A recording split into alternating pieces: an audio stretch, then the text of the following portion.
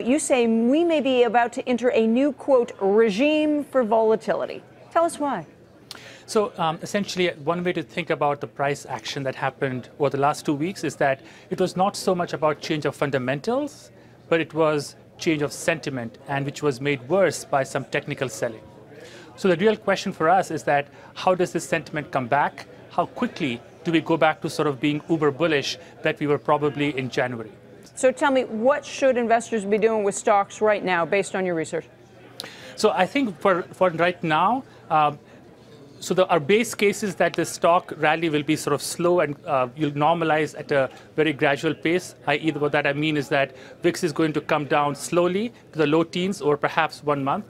The interesting question is that if that happens very quickly, then that's really telling you that the animal spirits are back again in full force. And what that will mean is that perhaps you'll get a very sharp melt-up rally. So I think... Go ahead. No, finish your thought. I thought it was interesting. Sure. So, because I think the question is, and the situation right now in some sense is very similar to what we saw in the late 90s, just before the dot-com crash.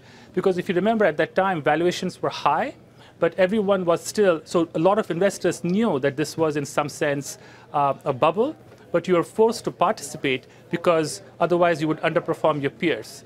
It's a similar situation right now, that if the animal spirits come back, then you could start to see a melt-up kind of rally, but then you'll have an unusual situation that the market is going up and volatility is going up at the same time.